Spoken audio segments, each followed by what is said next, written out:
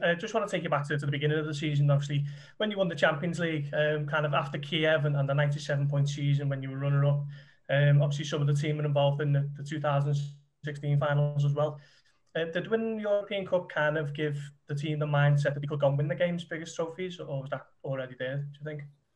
I think for us as players, I think we had discussions. I know I've definitely had discussions with some of the players, and we always said that it was just about winning the first one, getting the first one, especially after Kiev and stuff like that, going into Kiev and getting close to trophies and stuff like that.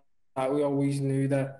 I always felt, me personally, that when we got the first one, then we'd be able to just keep going, and it was just about getting that first one under the belt and doing that with the Champions League, and then seeing how this season's gone, and we've won 3 trophies this season. So I think I personally had a feeling that once we did win that first one, then we'd be able to win anything and everything. And I think barring the 2 domestic cups, we have done that over the last 2 seasons. So everything's been really, really good. So I think the mentality was there before we won the Champions League, but I think we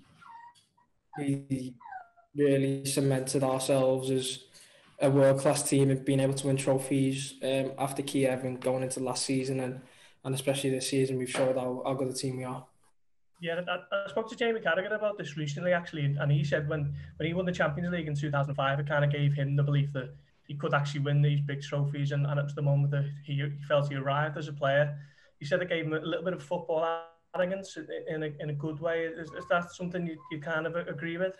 Yeah, I think definitely. I think once you do get that first taste of a trophy, and it's different from when you're chasing it. You're chasing the idea of what them feelings are going to be like, and you never really know what it actually feels like.